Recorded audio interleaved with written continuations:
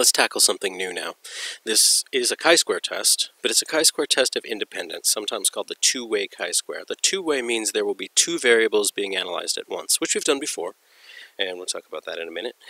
But this is very different from the chi-square goodness of fit test. The chi-square goodness of fit test is to test whether the distribution of some values in your sample deviates significantly or does not deviate significantly from a distribution specified by some theory you have, some null hypothesis distribution that should be happening there. The chi-square test of independence is for something very different. It's to test association between two categorical variables. It's not totally different. Mathematically, there's a lot of commonality between these two things, but conceptually this is a very different thing to do. But it's a chi-square because we use the chi-square distribution to test the hypotheses of association. So let's flash back quickly and just kind of get our bearings where we're at. We've learned a few weeks ago to describe one numerical variable, descriptive procedures and statistics. We learned to describe the center, we learned to describe the spread, we learned graphs and tables and things to describe the distribution of a single numerical variable, and we have some hypothesis tests for a single numerical variable, sometimes broken down by another categorical variable, etc., but we're really focusing on the numerical variable for this. And then we have description of a categorical variable. We have descriptions of center, some of which apply only to ordinal categories, and spread, all of which apply only to ordinal categories. And then we look at frequency tables usually to figure out the distribution, or we look at charts and bar graphs and mosaic plots and things like that. And then we've just learned now some hypothesis tests. We've learned how to use proportion tests for one variable or two binary variables, and then a chi-square goodness of fit test for a single categorical non-binary variable. So this is where we're at right now. We've been focusing on a single variable, except for t-tests and ANOVA, which include two variables. But let's talk about association now. Association requires two variables. Association lives in our modern vocabulary very comfortably. We talk about this stuff all the time. Pretty much every argument on the internet, somebody is saying some things about associations. Facebook is awash with people posting little graphics about this being associated with such and such a thing. So if a person says smoking is linked to lung cancer, they're implying an association between smoking and lung cancer. This statement, terrorism in the Middle East is associated with the price of oil. Well, actually the word associated with is right there. But anyway, it's implying an association between two variables, terrorism in the Middle East and the price of oil. Romantic attraction is related to socioeconomic status. There's an association thing. That's a statement saying there is an association between those two variables. Job choice is related to personality type. That's another association phrase. Now, I could have hundreds of those, I suppose. You could find your own. But be alert as you read things and as you talk to people for when people are talking about association between two variables. It's a very common way to think about the world around us. And there are, of course, very strict quantitative ways of doing this. So association between two variables can come in various forms. So you can just put the combinations of categorical plus numerical variables. We've already done association between categorical and numerical variables when we did t-tests and ANOVA. So when you do a t-test and you're testing to see whether the mean of this group is significantly different from the mean of this other group, you're testing an association between two variables. The numerical variable that you're measuring the mean of, and the categorical variable that divides the groups, that defines one group versus the other group. This is actually an association between that categorical variable and that numerical variable. A t-test and an ANOVA both do the same thing. They both test the association. So looking at differences between means is the same thing as looking at an association between the categorical grouping variable and the numerical variable that gives you a mean within each group. Same thing. Mathematically, these are in the same family of things that we do. When you have a categorical variable and another categorical variable, well, then you have the chi-square test of independence, or proportion tests. Proportion tests are categorical and categorical with only two categories each. When there's more than two categories for at least one of those variables, then we use the chi-square test of independence, and we test true association there. When we have two numerical variables, we're going to do regression and correlation, but that's not for another couple of weeks. So we're in chi-square Independenceville here. It's testing the association between two categorical variables. Association is also called dependence. And one of the more useful ways to think about this is to think that association or dependence statistically means that on average, the individuals or the cases, their values on one of the variables can be predicted, or at least in your accuracy of prediction can be increased by considering values on the other variable.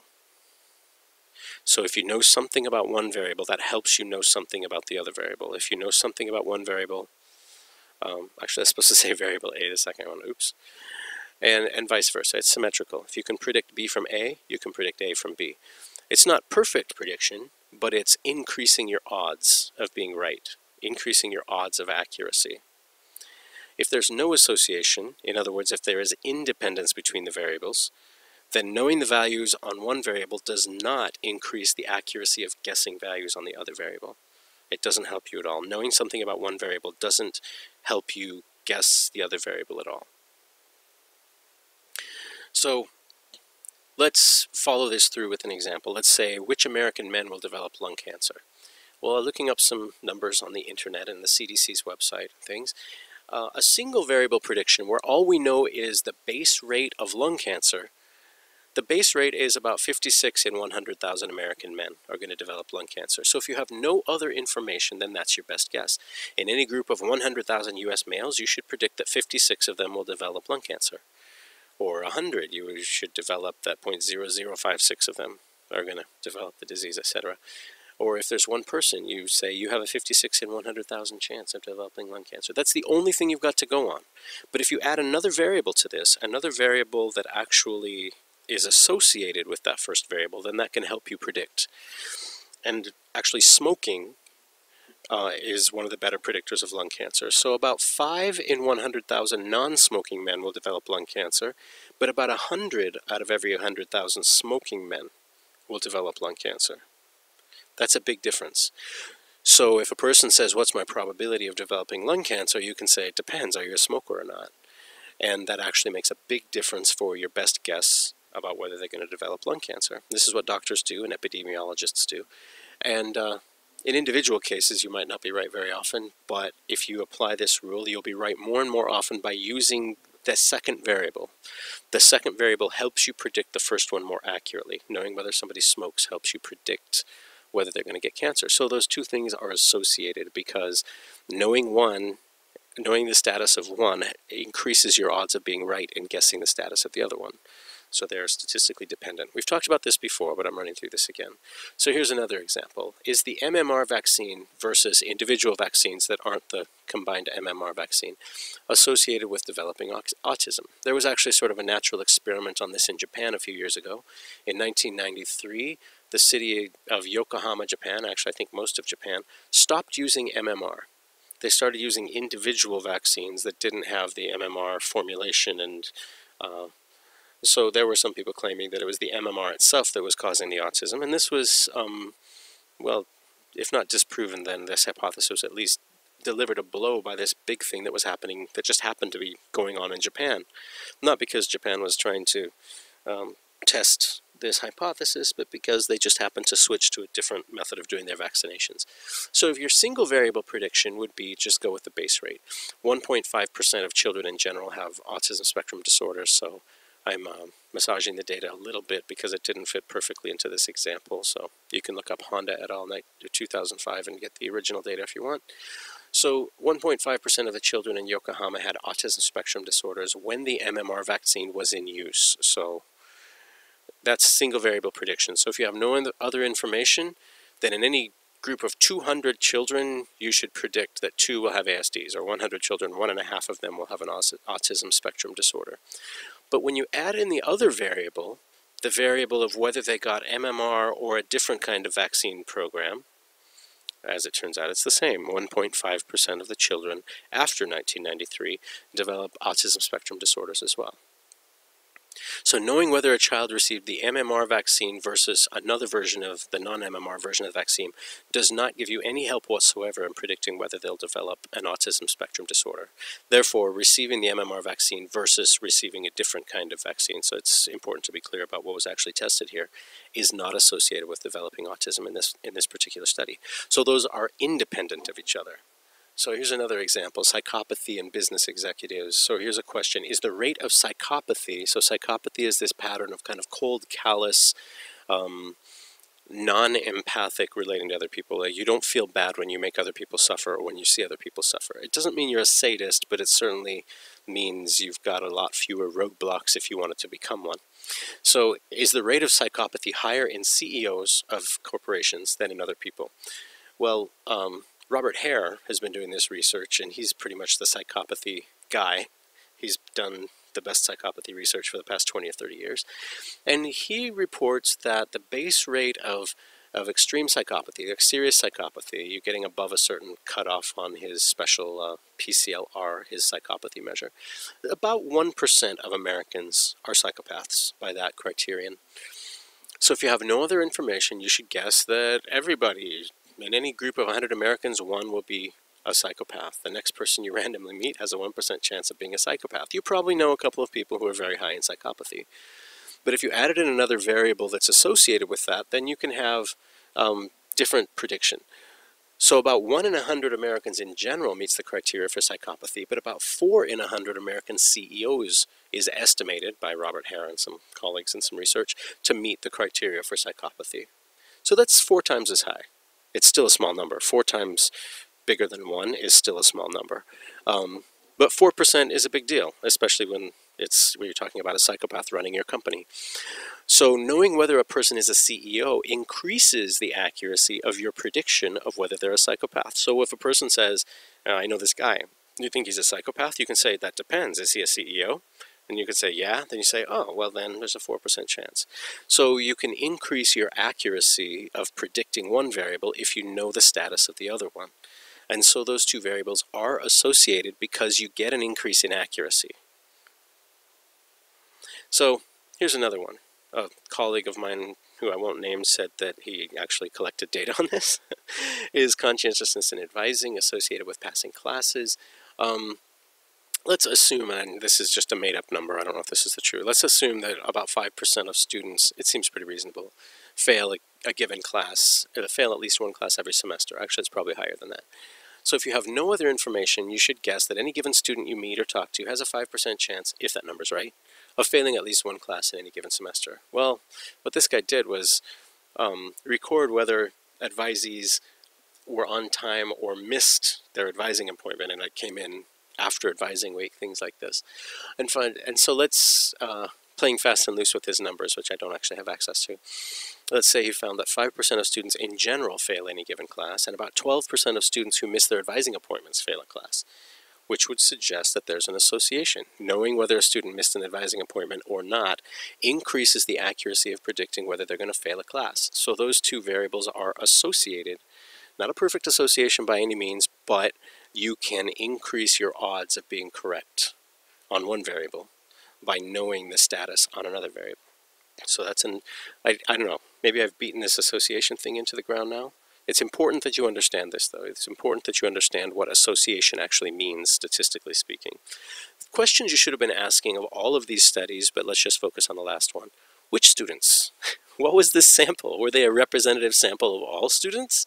Because it sounds kind of fishy. I didn't tell you anything about the sampling. Were the students who didn't miss their advising appointments a representative sample of all students who don't miss their advising appointments? Were those who missed their appointment a representative sample of those who missed their appointments, etc.? Couldn't this apparent association, been because of a fluke of random sampling? Of course. Always. When you have a sample, anything can happen. There can be literally any relationship between the sample and the population, especially if there's been random sampling. So stats isn't about knowing for sure what's going on in the population. It's about hedging your bets and becoming more accurate or less accurate. Description is not the same thing as inference. We know all sorts of descriptive things. If you know a sample mean, that doesn't tell you specifically about the population mean. It gives you an estimate, and depending on how the data was collected and how big the sample is, you're either more or less confident that the sample mean is a good estimate of the population mean. But you always have a question. The sample mean has an uncertain relationship to the population mean. A sample proportion has an uncertain relationship to the population proportion, and a sample association has an uncertain relationship to the population association. Just like you can get a weird mean in your sample, even though the mean is totally different in the population, well, you might have zero association in the population, but because of random sampling, it looks like there's a strong association. Or maybe you have a strong association in the population, but because of weird sampling, just accidents of random sampling, you end up with a sample that has no association, or strong versus weak, etc. All of these things can happen. So we do hypothesis tests and confidence intervals. We do statistical inference to try and figure out whether these things are going on. So how do we figure this stuff out? We do the two-way chi-square test. So let's imagine a survey. I'll just introduce here, and then we'll do a whole bunch of examples in the next lecture. Imagine that you're conducting a survey. A whole bunch of students participated in this survey. And let's say the question on the survey, or one question would be, how angry would you be if the administration made the following policy changes? Would you have low anger, medium anger, or high anger? And they asked for, okay, how about raising tuition by 10%? How angry would you be about that? Check one of these three boxes. How about reducing the number of student parking spaces by 500? How angry would you be? Requiring uniforms for attendance to all classes? How angry would you be? And so you tally your data.